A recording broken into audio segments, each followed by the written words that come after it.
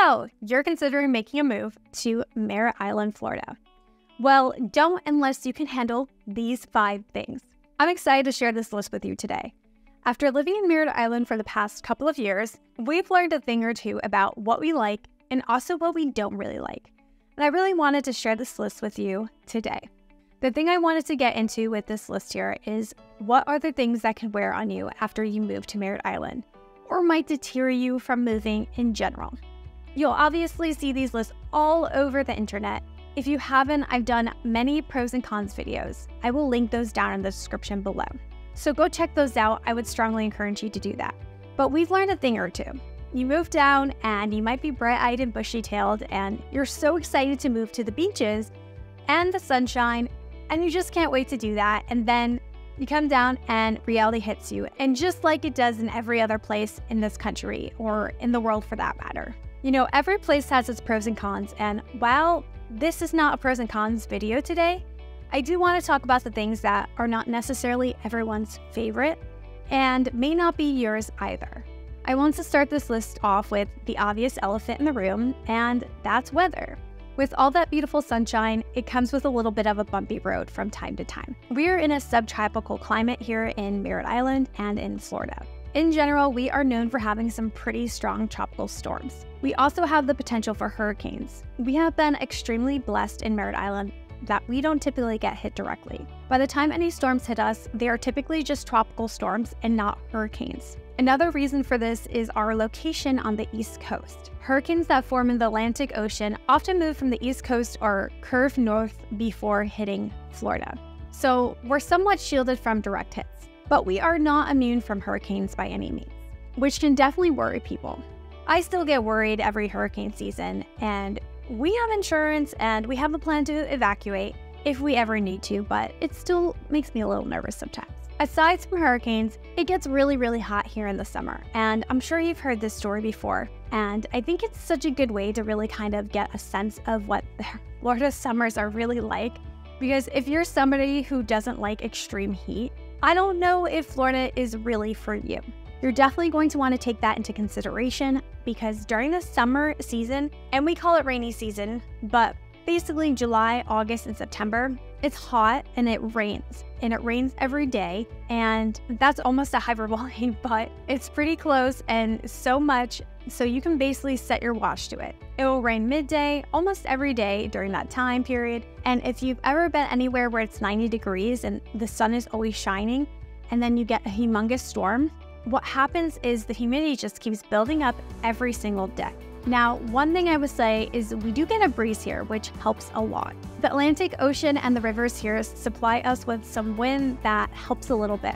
I can't tell you how many times I have clients fly into Orlando, and then when they get here, they say, oh my gosh, it feels so much better here because of the breeze. Even places like Tampa don't get breezes like we do in the summer. It really makes a difference, but it is something that you need to take into consideration if you're considering making the move, because we do have those hot weather days, but we also have the awesome weather like we're having right now. At the time of this recording, it's December, and we actually just had a storm this weekend, but just some heavy rain, but that's actually pretty rare this time of year. Next week, it's going to be 60s and low 70s, which is actually kind of chilly for us. We are all in jackets and long sleeves this month, which is so funny to me because when I lived up north, low 70s would be a beach day. I was talking with my client, she's under contract right now, and she said the mornings are 30 degrees in Pennsylvania right now. So I definitely don't miss those mornings, and I know she won't either. So for me, the trade-off for amazing winters is the warm weather. And I love my AC in the house and it works really great. And so I don't mind the hot days because I've got amazing AC. But my best friend in the world, she loves winters and hates summers. So if you're that type of person, Florida may not work for you. All right, the second thing on the list today is cost of living. Now, at the time of this recording, Merritt Island is still recognized as being less expensive than the national average in terms of cost of living, which is awesome. According to salary.com, we sit 2.3% below the national average, which is pretty cool. I'm gonna pull up some stats here in a minute so you guys can look at this versus maybe other areas you're considering moving to, or maybe the area where you currently live. I think it's something to take into account. We have seen a rise in housing prices over the last 3 years, and insurance prices have risen. Now, one question I get all the time is, are we going to be able to get insurance? And the answer to this is yes. The only case where you wouldn't be able to do this is if the house is falling apart, the roof is very old, and so forth. But unless you're a house flipper, you'll be able to find a house in good condition for insurance standards. Insurance is definitely higher than the national average, but again, it depends where you are coming from because it may have been more where you are coming from. A typical 3-bedroom home with no pool will be anywhere from $1,800 to $2,500 a year to insure. A 4-bedroom house with a pool will be anywhere from $2,800 to $3,700 a year. If we couldn't get insurance, everyone and their brother would be leaving, and they're not. They're coming here. So while we do face those challenges, these are things to take into account as we talk about cost of living. I think it's very important to start with housing, because depending on where you're moving from, Merritt Island still looks like a ridiculous value to some of you, and to others, maybe you lived in the area and you've been here for the last 10 years, and you've watched your real estate go up almost 60%, and your salary hasn't, and now all of a sudden it looks unaffordable, which I completely understand. Merritt Island is higher than the national average for home prices. The national median single-family home price in the United States costs $412,000. In Merritt Island, that number is $505,000, so it's higher on the national average.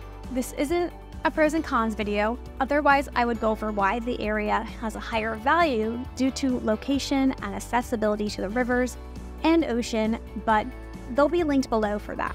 Okay, the difference is in where our healthcare cost is lower, our grocery cost is lower, and you don't have a personal income tax here. These are things that affect the overall affordability, but it's worth noting that it has been climbing. In fact, 1.5% since last year.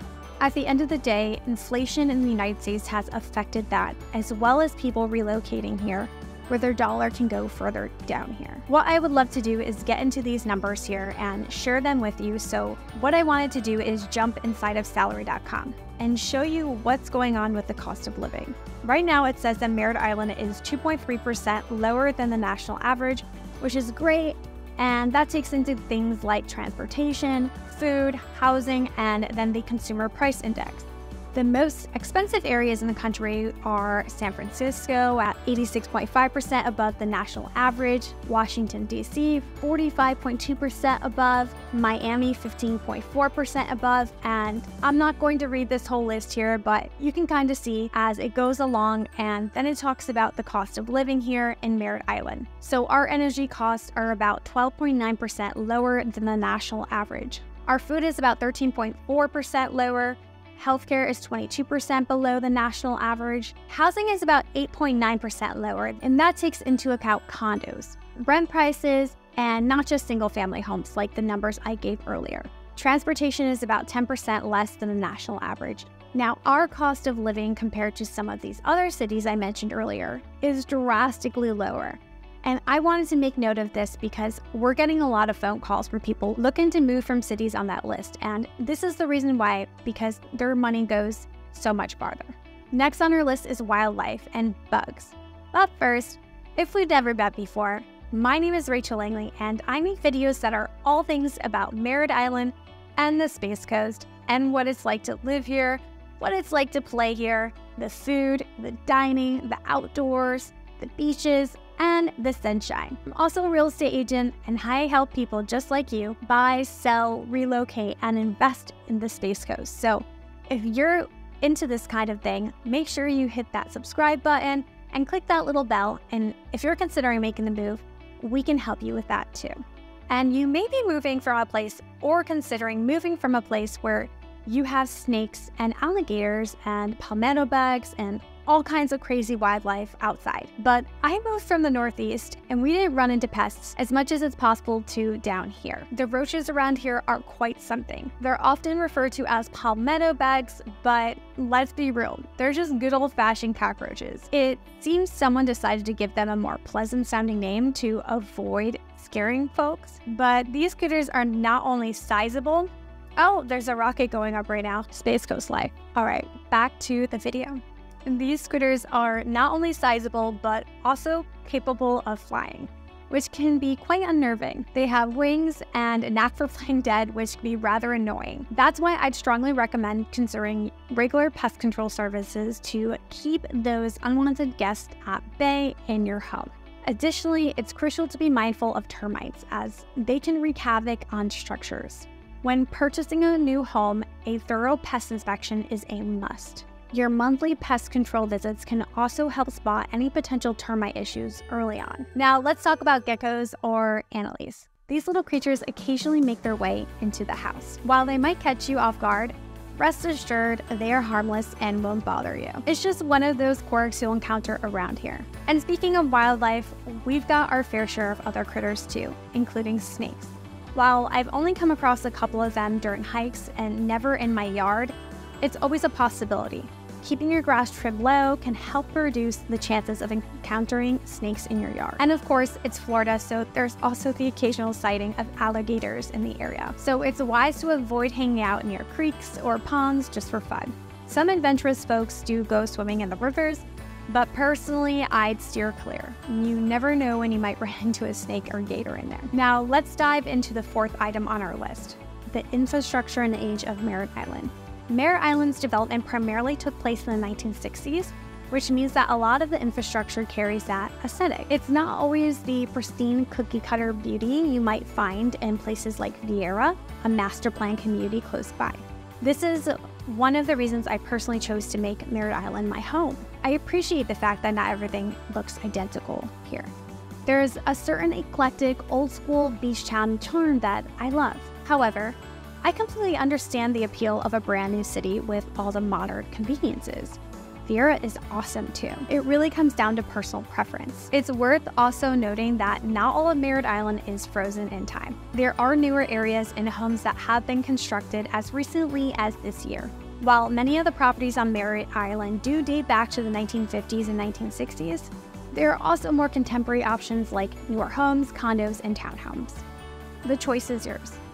And if you're considering an older home, there are a few things to keep an eye out for, as they can lead to costly repairs. Firstly, cast iron piping is a common feature in homes built around 1975 and earlier, particularly in the slab of the homes. Some properties may have already been upgraded to PVC piping, but it's crucial to determine the type of plumbing that's in place. If it's cast iron, be prepared to have the pipes inspected and potentially replaced in the near future, which can be a substantial expense. Another aspect to consider is the electrical system. In the 1950s and 60s, many homes were equipped with cloth wiring or aluminum wiring, which can pose issues with insurance companies. It's essential to verify whether the electrical has been brought up to today's standards to avoid potential complications. And if you're watching this and all of that sounds horrible, that just may mean that a higher price point might be better for you for a newer built home. Let's talk about the fifth item on the list, which is taking the opinions of other people too seriously.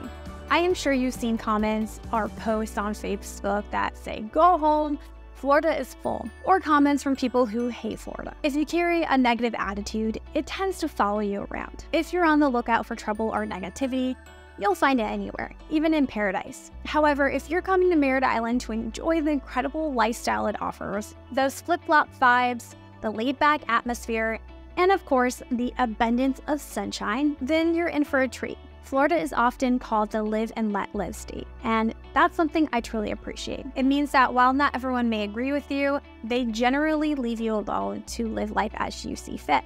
What I mean is you're going to hear a lot of negativity about what it's like to live here, but you'll also hear a lot of positivity from people like me. Of course, Florida isn't perfect. I'm not trying to paint an overly rosy picture here, but I'm sharing these insights because I believe that not every place is a perfect fit for everyone. Not everyone is the same. Personally, I've fallen in love with Merritt Island and the surrounding area, and we have no plans to leave. The benefits, in my opinion, far outweigh any downsides. The relationships we built, the quality of life we enjoy, and the absence of personal income tax are just some of the reasons we've made Merritt Island our home. When people ask me the biggest difference between Merritt Island and other places, I often say I don't have to shovel my driveway every winter in the freezing weather. And that matters to me. It has a positive impact on my mood and my overall way of life. We spend so much more time outdoors, and I believe you will too. If you have any questions about moving to the area relocating, or investing here, please don't hesitate to reach out. I'm a licensed real estate agent here specializing in relocation, and it'd be my pleasure to assist you with yours. You'll find all my contact information down below, including a link to my calendar where you can schedule a call. I enjoy walking people through different cities in the Space Coast and sharing my perspective to help match the right community and city with your ideal lifestyle. It's one of my favorite things to do because of this YouTube channel, and I'd be thrilled to do it with you as well. No matter how you choose to contact me, whether it's a phone call, text message, email, or a DM on Instagram, people do it all the time. Don't hesitate to reach out. Also, make sure to hit that subscribe button and click the little bell so you'll be notified every time we release a new video like this one. Thanks so much for watching, and I'll see you on the next one.